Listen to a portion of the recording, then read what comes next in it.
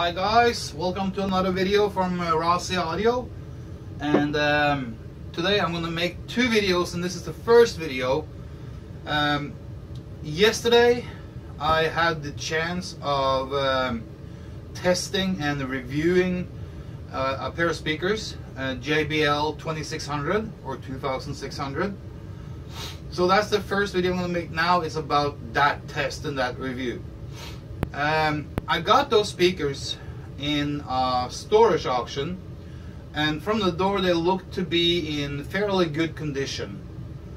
They have an oak look cabinet, so they have a light wood color to them.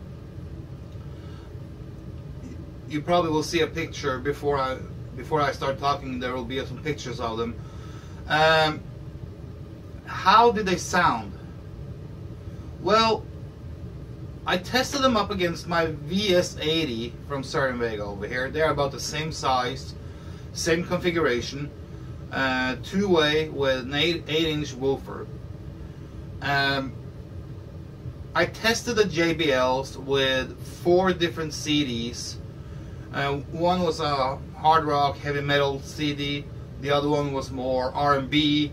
And then I had a country CD and just a pure pop CD with Michael Jackson. That you can't go testing speakers without Michael Jackson. The JBLs have a fairly good smooth tweeter. That was what I noticed right off the bat when I listened to them, that the tweeter was very smooth, very comfortable to listen to. The mid was also very good and smooth.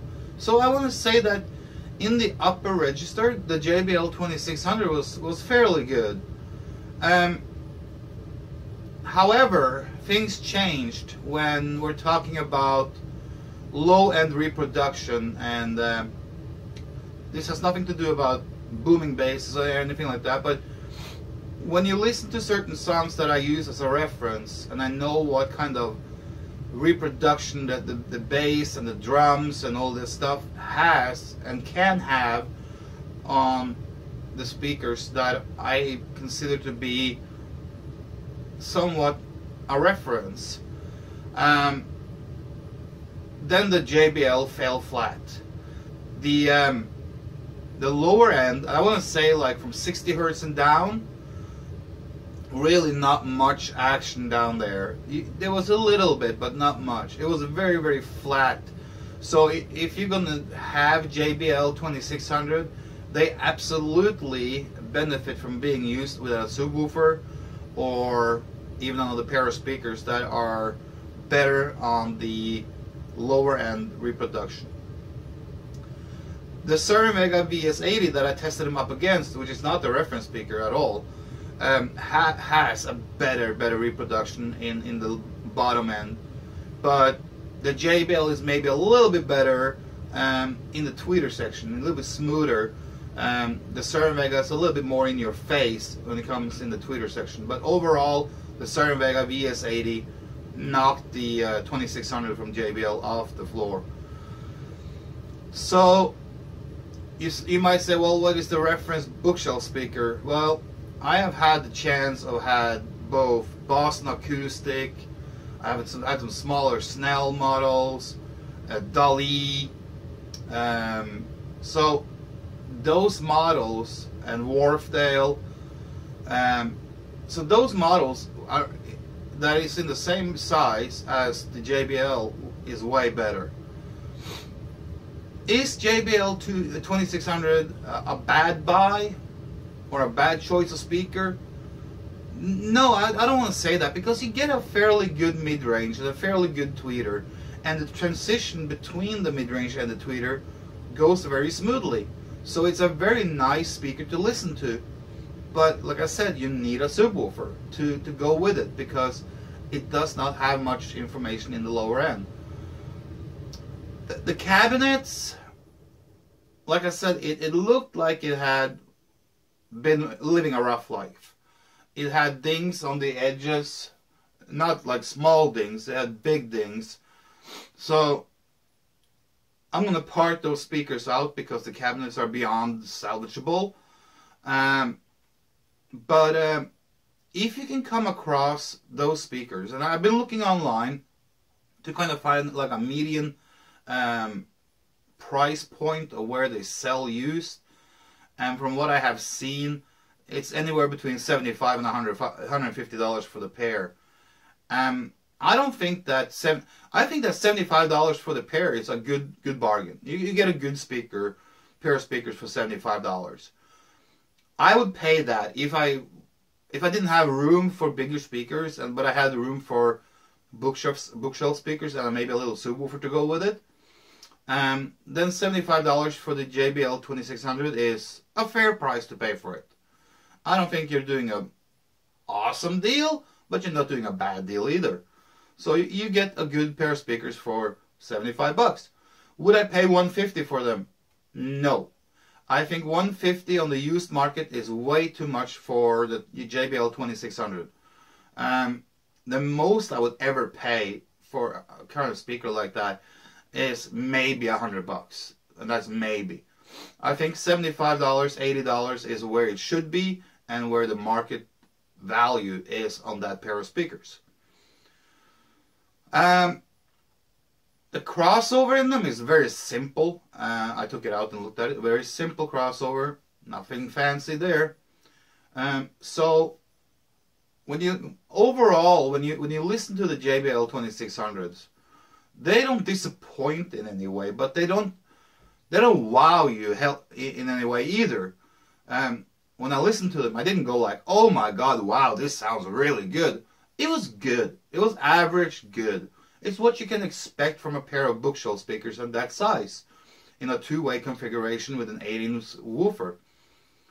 But when you look at the woofer that is in the 2600, you can clearly see that they had made that woofer to be more like a mid-range than a woofer that goes further down. So you can see right off the bat. So if you compare that woofer with the Vega woofer that is in the VS80, who's built for bigger X-Mass, the Vegas has cast aluminum frames, the JBL has stamped steel. So would I recommend the JBL2600? To a certain degree I would. And if I was going to rate them from 1 to 10, and 10 is the best, I'll probably put them in somewhere between 6 and 7. 6.6, 6.5, maybe 7 at the most. But most likely 6, 6.5.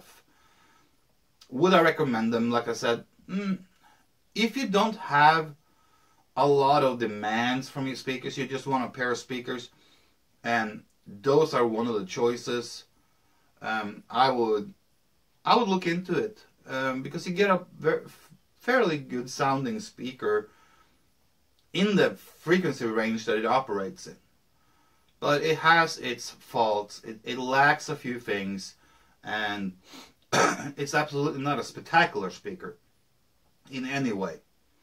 So if I roll the dice, it will be nah, maybe. That's where I'm standing on it. Can you get better speakers for the same price? Absolutely, absolutely. You can probably find speakers like Paradigm, PSB, Infinity, even Vega, Boston Acoustic, in the same price range that sounds better. And there's a few others too. The JBL2600 is a newer speaker, so I wouldn't call it like vintage. It's like that. It's not like a 70s or early 80s speaker, but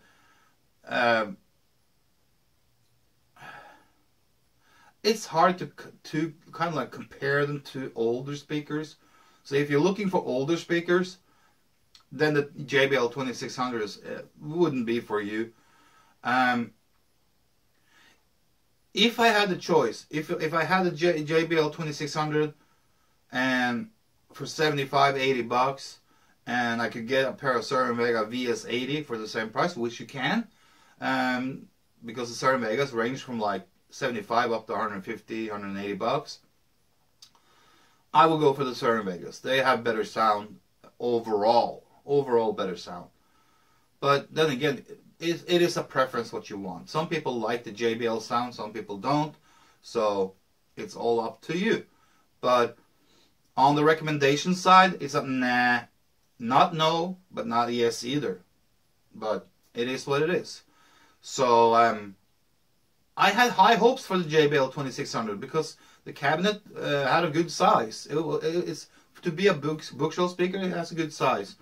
So I was hoping for some more low end reproduction, but then again, it's a sealed cabinet, and that makes it a little bit more flat, a little bit more punchy, a little bit harder, not as deep, not as much deep bass, but it was okay as long as I was listening to country. It played country fairly well. It played hard rock and metal, not in a convincing way. That's where you really could hear that it lacked something. And when it came over to soul and R&B, which has a lot of deep bass notes, it lacked a lot. And when you put on Michael Jackson and you played a few songs with him, and you know what kind of production he puts into his CDs and all that stuff, there was a lot of things that lacked, a lot. But it also depends on the music that you're listening to. Like I said, they function very well on country music. So maybe JBL2600 is a country music speaker. You can use it for that. I see it being a good speaker if you listen to a lot of a cappella, maybe some music that doesn't have a lot of low end or bass reproduction or information. So if you're listening to music that are, let me put it like this, if you're listening to music that are light and easy, doesn't have a lot of information in a broad frequency range, then the JBL2600 will suit you really well, because like I said, the mid-range and the tweeter, nothing to complain about there. Very smooth, very correct, very, very, very detailed. So that was the test of the JBL2600.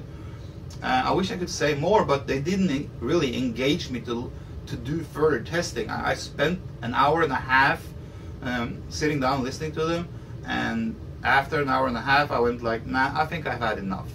So that's where I stand on it. Is JBL2600 a bad speaker? No. Is it a good speaker? Yes. Is it a spectacular speaker? No. Does it need a subwoofer to go with it to get a better result and to make them sound better? Absolutely. That was the review, and that was the verdict of the JBL2600.